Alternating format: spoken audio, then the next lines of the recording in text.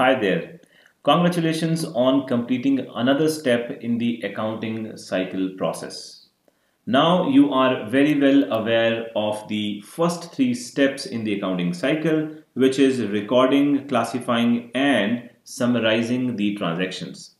You should know about the journal, ledger, and trial balance. These three books of accounts lead us to the next step of accounting, which is final accounts. The final accounts have two components. There is balance sheet and there is income statement.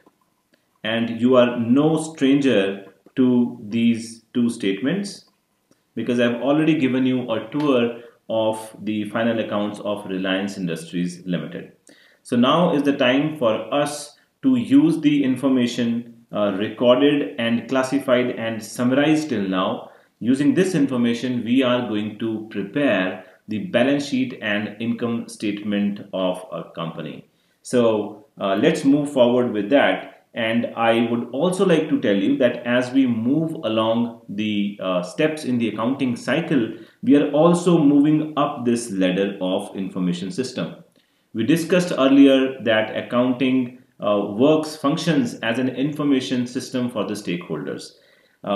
The journal, ledger, and trial balance are three internal books of accounts. These books are not disclosed or published to be viewed by the public, but the outcome of this process, which is the final accounts, the balance sheet and income statement, these are the statements which are going to be disclosed. So we have arrived at this juncture. So we are halfway through this pyramid, and very soon we are going to be talking about how to convert data into information.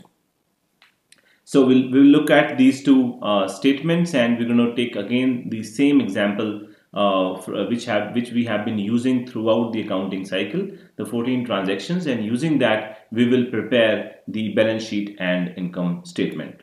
So let's meet in the next video where we will talk about the preparation of balance sheet and income statement.